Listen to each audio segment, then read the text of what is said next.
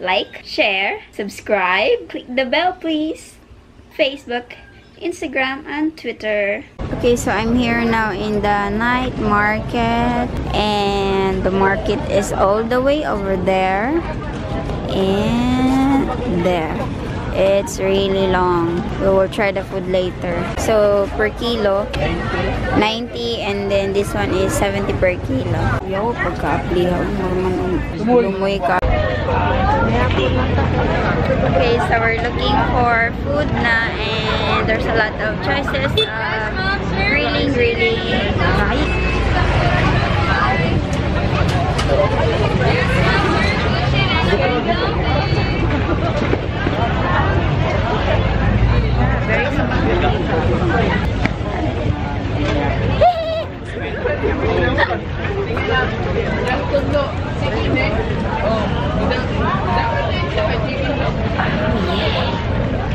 So mostly in this area, it's all food, and over there, going there in that area is mostly clothes. Prepared. Mangga-apple ni. Mangga-apple ni. So different kinds of mango.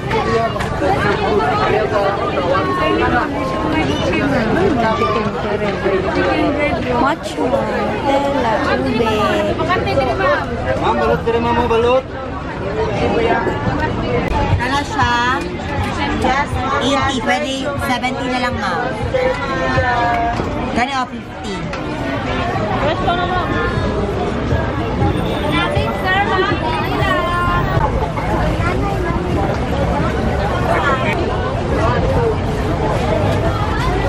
This one is dynamite with the pepper inside, chili pepper.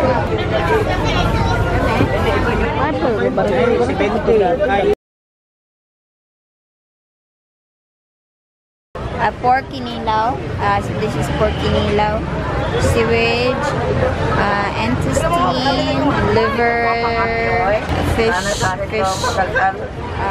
pork, chicken. Kanya sa nini?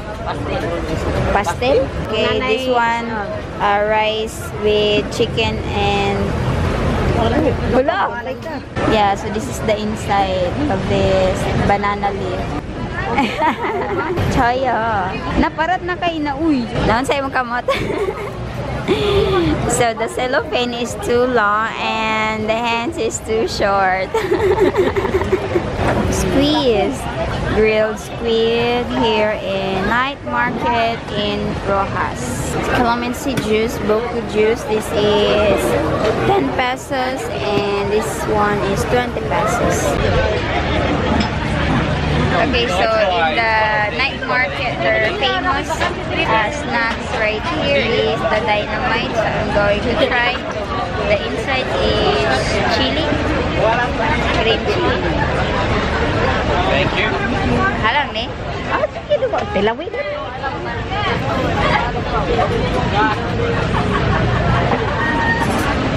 Wala.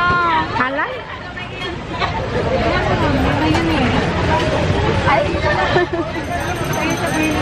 Halang.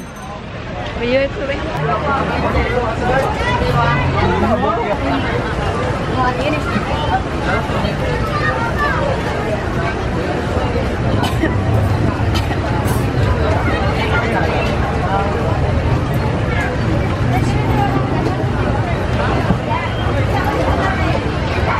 Virgin.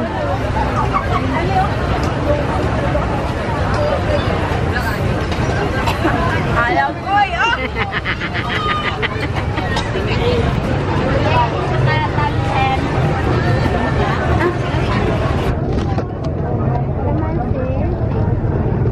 Buko.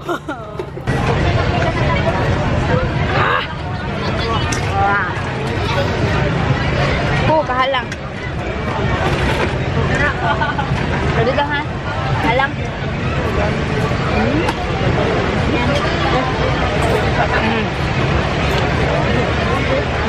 Gigiday ko pa nung kalang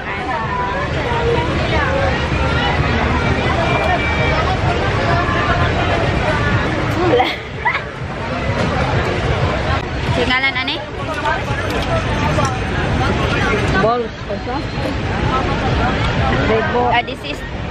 Durian. Durian. Ha? Right?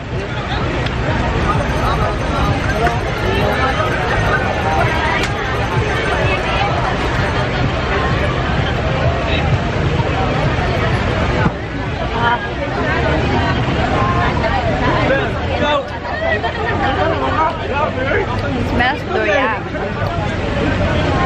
Durian. Durian. Halang akong baba gyapon ay.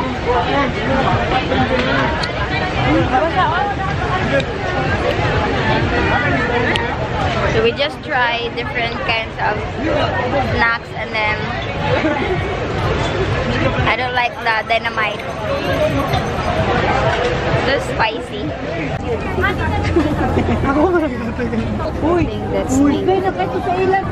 I think over there are mango floats with different toppings. Okay, so they have massage here, 100 per hour for body or foot massage.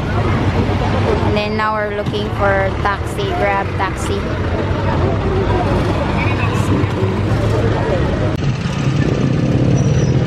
So we're taking tricycle for 50 pesos.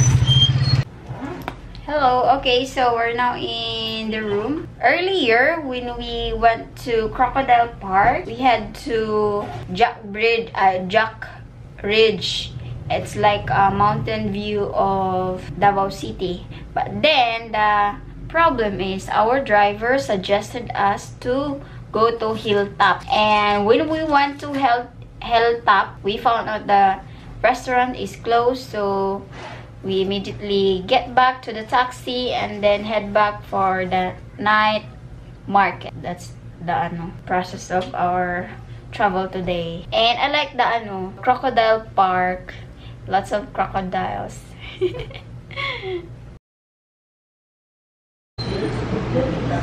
so we're here now in the restaurant. This is our last day here in Davao, and we're going home to Lanao already. And then we're having breakfast, and they have buffet today.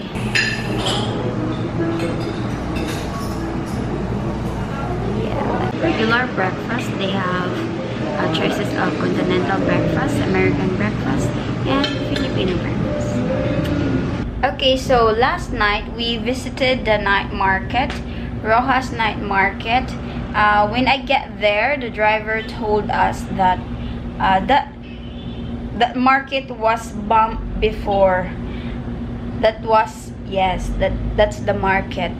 And then when I walk there, I feel so like something, oh my god, what if this, something like that, you know.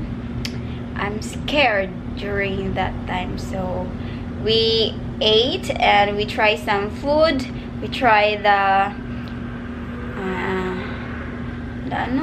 spicy one, and then some other foods, and then we went home after. Because I'm afraid. In this trip in Davao, I really appreciate it, and it's fun. It's fun to visit some other places, but maybe next time I will explore around Mindanao. Okay, so I'm here in Casa Leticia room. And we paid for this 2,200 pesos, and then the bed is comfortable, the room is small but it's okay. They have complimentary coffee and water, and then they also have hot pot. A hot pot? Is this hot pot? This one ba? Yeah, they have this one. Then they have coffee, glasses, something like that. The bathroom is okay. Yeah, so yeah, I like the place. It's probably small for 2,000, right? I will show you the area. Table, the bed. Sorry, we're missing. There. Okay, so I'm going to do some workout or home workout. The app I use in my phone. So let's do this. Flutter kicks. 7 each side. Start.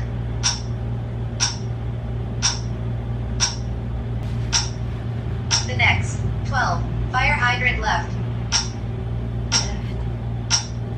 Please follow the voice counter to control your exercise speed. Ow. Lift your leg as you exhale and lower it as you inhale. I will continue without camera. Okay, so our hotel view. This is our hotel. And then that's the People's Park. Yes, that's the People's Park. You can also run there if you want to. Ding! Aircon, may relax din. Ano siya? Pila na siya? 100 pesos. Okay, so the fare in different bus is 620 pesos. The bus is with CR.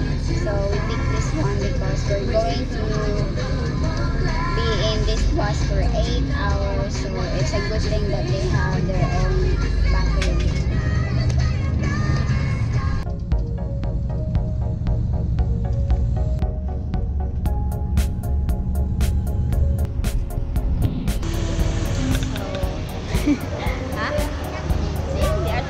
Yeah, so there's a checkpoint, so all of the passengers should be out. This is my man, my best friend. So we stopped twice for the checkpoint. So they will check your ID twice.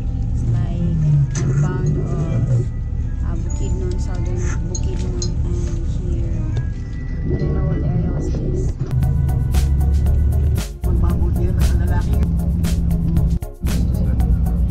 But yeah, okay, so this is our third time.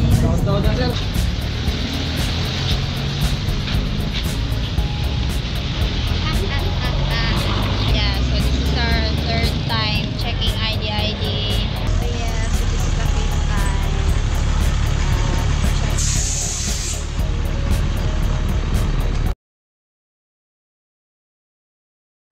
So we just got home.